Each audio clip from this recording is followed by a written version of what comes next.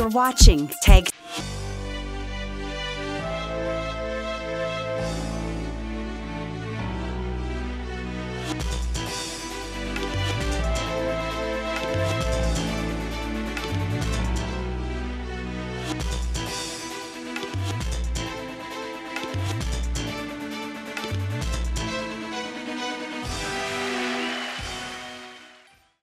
India is well known around the world owing to its historical background, diverse cultures and interesting traditions.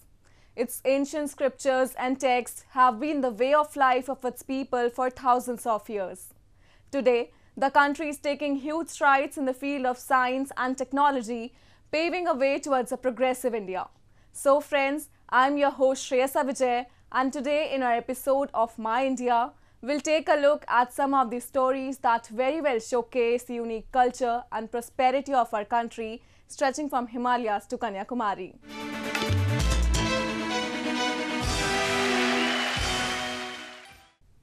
The significance of the holy land of Varanasi goes back to 8th century.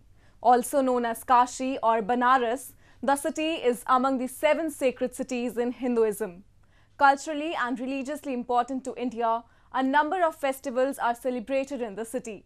Among them, Dev Deepavali is one of the popular festivals that attract a number of tourists each year. Take a look. The ghats of Varanasi wore a glittery look as people from India and abroad thronged the town to celebrate Dev Deepavali. The festival, which celebrates the victory of good over evil, witnesses a huge crowd participating in different rituals and ceremonies with an extraordinary religious fervor. देव दीपावली पे पहली बार आई। आरती बहुत भव्य थी, बहुत अच्छी थी, बहुत ही सुंदर थी। Dev Deepavali is celebrated each year on the full moon night of the month of Kartik. It is celebrated exactly after 15 days of Diwali. Religious ceremonies, which include the chanting of Vedic mantras and prayers, are performed by priests. Every year, the festival begins by paying homage to the martyred soldiers. Officers of the armed forces play the military tune as a salute to late soldiers. India gate की अनुकृति बनती है और शहीदों को रीत चढ़ाया जाता है। सभी भारतीय थल सेना, जल सेना, वायु सेना और एनडीआरएफ के जो वरिष्ठ अधिकारी रहते हैं वो यहाँ पे आए और रीत चढ़ाए और इंडियन आर्मी के बैंड पे लास्ट पोस्ट और गॉड ऑफ ऑनर शहीदों को दिया गया। उसके बाद शहीदों के परिवारजनों को हम लोगों ने आज आमंत्रित किया था और उनको भगीरथ शौर्य सम्मान से अलंकृत किया और कुछ सहायता धनराशि भी उनको संस्था की ओर से प्रदान की गई। The festival is commemorated to honor the victory of Lord Shiva over a demon named Tripurasur, and therefore the festival is also known as Tripurotsav. The main attraction of the festival is the famous Ganga Aarti, which is a religious prayer performed by priests. First time मैंने देखा, बहुत ही खूबसूरत नज़ारा लग रहा है और कोई भी घाट ऐसा नहीं है जहाँ पे ये देखने को नहीं मिल रहा जहाँ दिए नहीं हो। छोटे छोटे मंदिर हैं, वहाँ पे दिए जल रहे हैं, लोगों में उत्साह बहुत है और यहाँ सबसे अच्छी चीज़ ये है कि कोई भेदभाव नहीं दिख रहा है, सब एकजुट नज़र आ रहे हैं। The grand event is organized by the Ganga Seva Nidhi and is among the most celebrated festivals in Varanasi. The sparkling of firecrackers marks the end of the festival.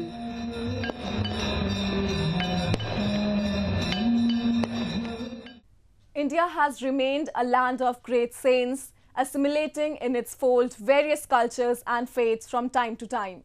It is a land where Sufism has not only flourished in its true spirit, but has also become a way of integrating different religious communities. A glimpse of it can be witnessed in the shrine of Hazrat Shah Jamal in Aligarh district of Uttar Pradesh, where people from different religions come to pay tributes and pray for their well-being. Take a look. For centuries, the shrine of Hazrat Shah Jamal Shamsul Arifin in Aligarh district of Uttar Pradesh has served as a cynosure of unification between myriad faiths practiced in India. No matter which caste or community they belong to, devotees bow their head before the shrine and offer their respect to the revered Sufi saint. The devotees, be it Hindus or Muslims, all come here with the belief that this dargah is the last resort where all their problems would end. मुझे बहुत सारी problem होती थी, बहुत ज़्यादा परेशान रहती थी। डॉक्टरों ने भी मना कर दिया था कि मतलब परेशानियां हैं, लेकिन मुझे दवाइयां नहीं लगती थी। मेरे हस्बैंड ने बहुत दिखाया, बहुत लोगों को दिखाया, बाबा को दिखाया, पता नहीं कहाँ कहाँ दिखाया, मुझे कहीं से भी आराम नहीं आया। लेकिन मुझे मेरे हस्बैंड यहाँ लेके आए, यहाँ आते ही मुझे दवाइयाँ लगने लगी, मतलब मेरी जो बॉडी में जो परेशानी थी ना वो मतलब ठीक होने लगी। The saint Hazrat Shah Jamal belonged to Chishti tradition in Sufism. He was popularly known as Shamsul Arifin among his disciples. Due to this title, the saint is regarded as a light of the town. फ़कीर के दरबार में सबकी सुनवाई होती है। लोग आते थे बड़ी उम्मीदों से, हिंदू मुसलमान, और आप हजरात सारे लोग सबके लिए दुआ करते थे। यही वजह है कि एकता का आज भी दरगाह प्रतीक है। आप किसी दरगाह चले जाओ, आपको सरदार भी मिलेंगे, हिंदू भाई भी मिलेंगे, मुसलमान भी मिलेंगे, सब अपनी मिन्नतें लेकर आते हैं और इस मिन्नत को देखते हुए एक शांति, आपसी मतभेद ये सारे दूर हो जाते हैं। Sufism has been guiding light for the people in India for nearly 700 years. For centuries, many Sufi saints have visited the country and found India as a conglomeration of diverse faiths and cultures existing in complete harmony. Sufism की शुरुआत हिंदुस्तान में बहुत पहले से हुई और इसमें बहुत से सूफिया बाहर से तशरीफ़ लाए। उनमें ख़ास तौर से जहाँ हम कश्मीर की बात करते हैं तो शाह हमदान, जो हमदान ईरान से तशरीफ़ लाए और उन्होंने आके यहाँ पे लोगों में भाईचारा, मोहब्बत, प्यार और इसको आम किया। और इसके साथ साथ ही उन्होंने ये बताने की कोशिश की कि हम सबका मालिक और खालिक एक है और हम सब उसी के बंदे हैं। Becoming an integral part of ethos among the public in last several centuries, the Sufi traditions have played an important role in widening their understanding of the world in all its spiritual dimensions. The teachings of Sufi saints still reverberate in every nook and corner of the state and continue to inspire people to live with peace and harmony. Now, a roundup of some of the major stories that made news recently.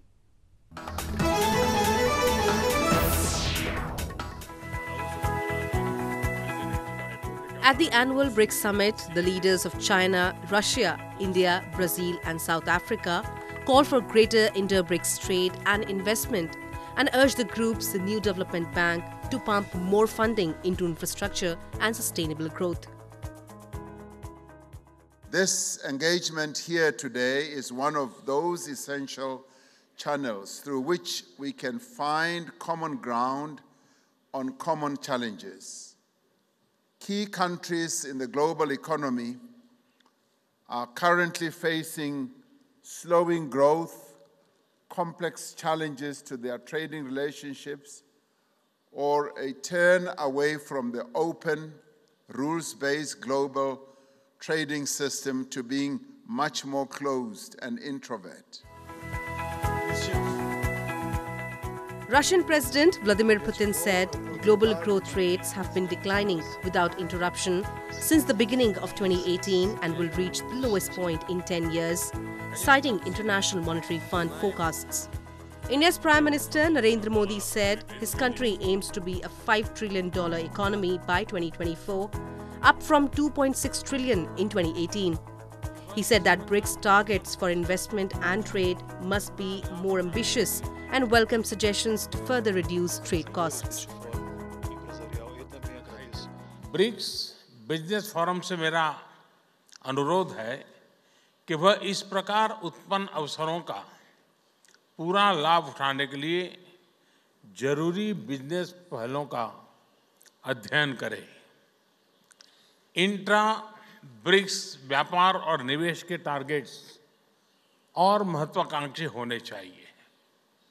हमारे बीच व्यापार की लागत को और कम करने के लिए आपके सुझाव बहुत उपयोगी होंगे।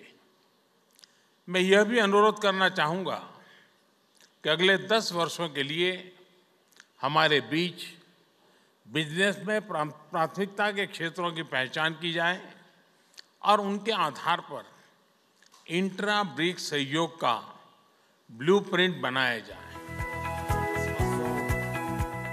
Brazilian President Jair Bolsonaro said Brazil is recovering international confidence but needs more economic reforms to create a more attractive business atmosphere for investors.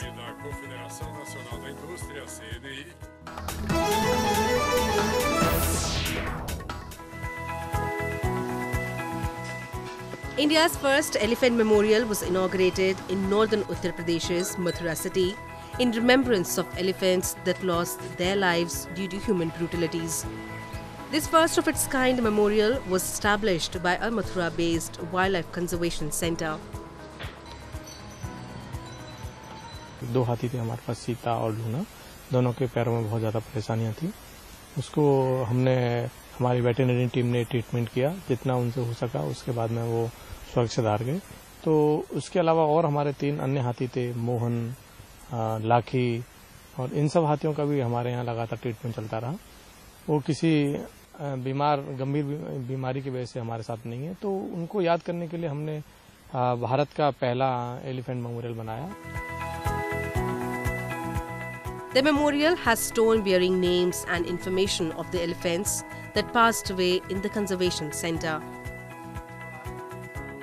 ज़्यादा करके ये लोग बांध के रखते हैं जहाँ पे थे ये हाथी, और उनको रास्ते पे चलाते हैं या सीमेंट कंक्रीट के जो फ्लोर होते हैं उनमें बांध के रखते हैं।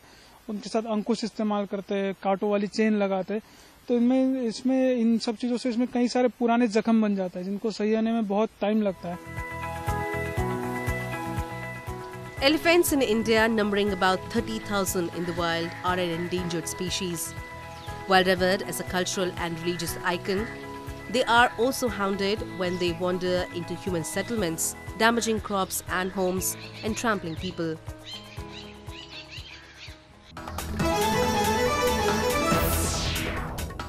Moving on, Japanese companies are dedicated to provide ease to customers with the use of newest technology in India. Japanese company Fuji Electric is expanding operations in India to support the increasing power electronic system in the country. On the other side, Japanese airline ANA launched direct flights between Chennai and Tokyo. A report. India is one of the fastest growing economy in the world, but regular electric power outage decreases productivity. Fuji Electric, a global company headquartered in Tokyo, recently expanded operation in India to support increasing power electronic system in the country. Uninterruptible power supply is an instantaneous protection from power interruption that guarantees business factory operation. As part of the company's expansion in India, Fuji Electric acquired Consol New Watt Power Solutions, which has over 1,000 employees. Fuji Electric unveiled the 2.0 plan in front of some of these employees. 今 2.0 は第2世代という意味です。第1世代はコンサルネオワット社、富士電機インド社、それから富士ジェムコ社という3社を作ってそれぞれビジネスをやります。これからはエネルギーとオートメーションというのを統合してインド全体のビジネスを広げます。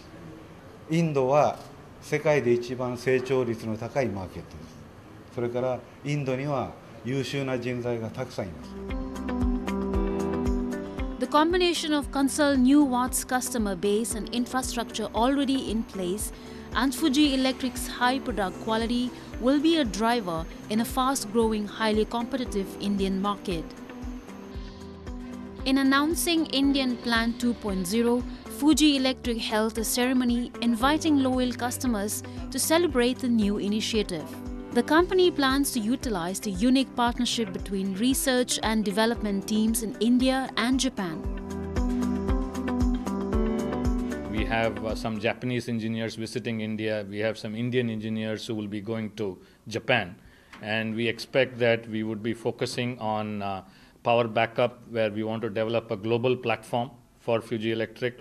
We are looking at work on solar inverters, solar pump controllers, which are unique requirements in India, where we can leverage Fuji Electric technology along with the Indian R&D team to provide solutions for energy savings and to effectively use renewable energy in India.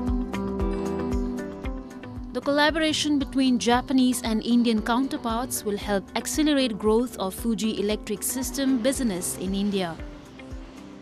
The new growth will enhance the development of cutting-edge technology in creating sustainable smart city.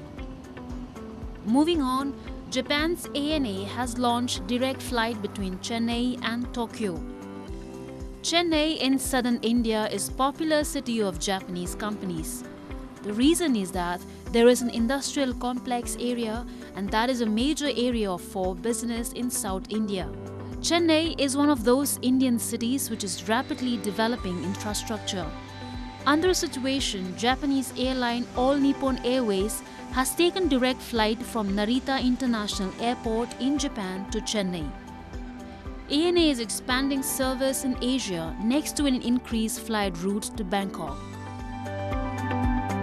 日本とインドの間は東アジア地域包括的経済連携をはじめとする経済連携ですとか人的交流、その今後の強化が見込まれておりますので、ビジネス需要の大きな拡大が期待できるというふうに思っております。インドの経済発展は非常に著しい、そういう中で中間の所得層の増加もこれから見込まれていくということですと、爆発的な訪日需要の拡大が期待できるのではないかなというふうに思っております。インドの南部というのはまだまだ未開拓のところでございます。そんな中で直行便を就航するですね、唯一のエアラインである私たちが南インドをですね開拓していくということで大きな需要を開拓できるのではないかというふうに期待しております。At Chennai International Airport, the ceremony of first flight between Narita to Chennai was held. Artists performed traditional dance and prayers were held in traditional rituals for safe journey of passengers.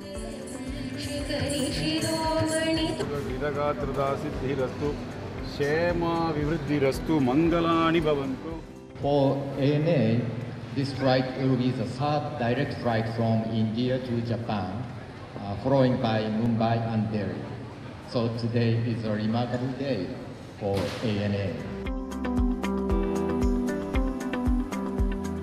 The passengers appreciated the launch of direct flight from Chennai to Tokyo. Many feel it will provide them better connectivity facility.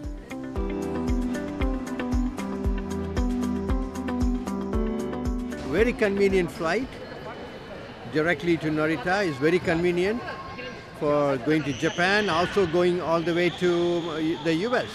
This is a great service. We've been looking for a very long time that a direct flight is very convenient for the passengers from Chennai. Already, I hope a lot of passengers will use this.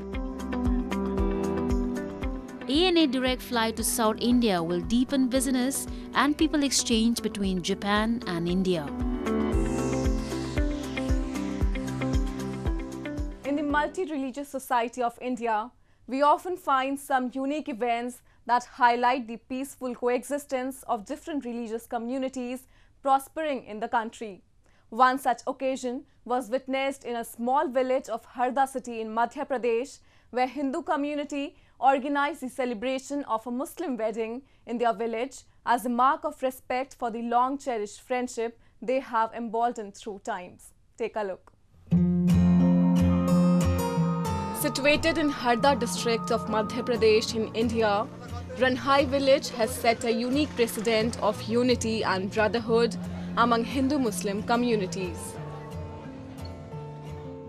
हम मुस्लिम परिवार से single यहाँ पे रहते हैं, लेकिन हमारा गांव से दोस्ताना लोगों की हमारी मोहब्बत, तो मेरी बेटी की शादी है तो गांव वालों ने प्रस्ताव रखा कि साहब हम चाहते हैं कि हमारे यहाँ से बारात निकले, तो बहुत अच्छा लगा मुझे भी, तो हमने गांव वालों की तरफ से ये बारात निकालना और बारात का स्वागत करने का इन्होंने इंतजाम किया। गांव वालों की ही बेटी है, मेरी बेटी तो है, लेकिन जो इन लोगों ने मोहब्बत दी है और जिस तरीके से ये लोग चाहते हैं हमारे परिवार को, हमारे बाप दादा के टाइम से हमारा इनका घरवा है और हम अपने आप को इनका अंग का हिस्सा समझते हैं या हमारे को अपना अंग का हिस्सा समझते। In this village, Hindu families took up the responsibility of organizing a Muslim wedding at the farmhouse of one of the respected members of Hindu community. ये हमारे मुस्लिम समाज, हमारे गांव में मुस्लिम समाज बेटी की शादी है। ये हमारे सब गांव वासियों की बेटी है और बड़े उत्साह से हम सब लोग मिलकर शादी में शामिल हुए हैं और यहाँ से बारात निकलेगी और वहाँ बंगले पे जाएगी बारात। यहाँ गांव में बहुत अलग तरीके से वो करते हैं, बहुत अच्छा लगता है हम लोगों को। शहर में ये बात नहीं आ पाती है। यहाँ पे जो हिंदू मुसलमान के बीच में जो प्यार है वो सब बहुत अच्छा लगता है देखने में। यहाँ इधर इतना अच्छा स्वागत किया गया है, बहुत अच्छा लगा ये सब देख के। For centuries, the unity and brotherhood among different religious communities has only prospered through times. Initiatives like these further this incredible bond of unity and religious harmony.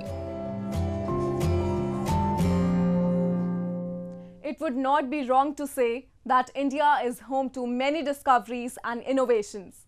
From the discovery of zero to automatic sluice gates, Indians hold a long list of inventions that have made life more comfortable world over. One such innovation has been done by Magha Yambem of Thaubal city in Manipur, who has developed a prototype of modified power loom. His remarkable innovation is turning out to be a lifesaver for many small businessmen and weavers across the state. Have a look. Handloom and handicrafts of Manipur are part of the state's rich cultural heritage. Weaving is one of the main occupations for Manipuri womenfolk. To upgrade the traditional Manipuri yongkham or shuttle loom, 55-year-old Magha Yambem has created a new machine that runs fully automatic with the help of a half-horsepower motor.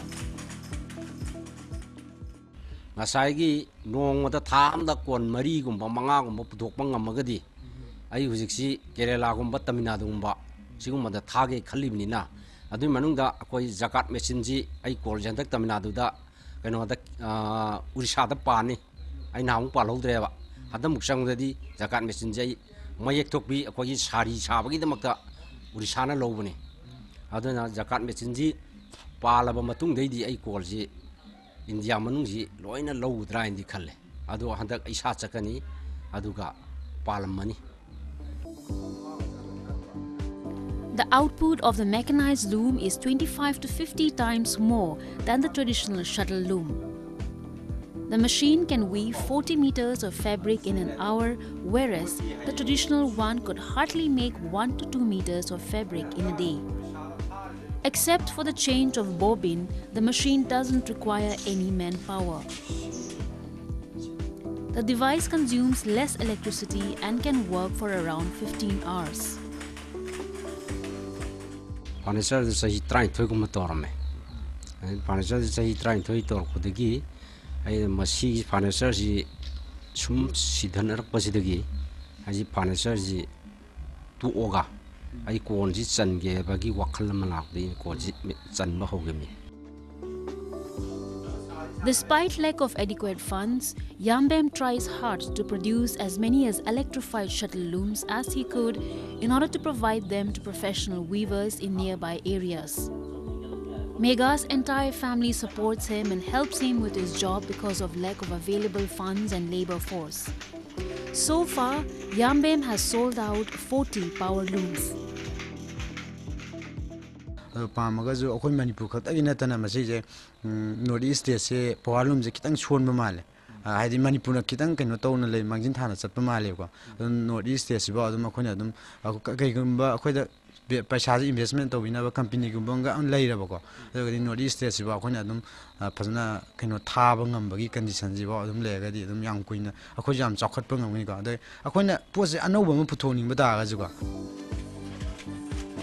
Compared to other commercial power looms, his innovative device is of affordable cost and requires less manpower.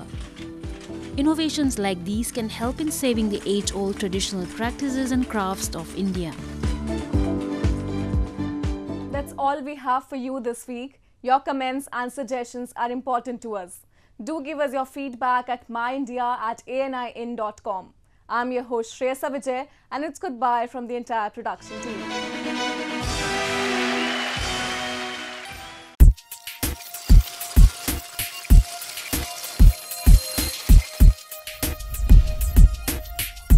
You're watching Tag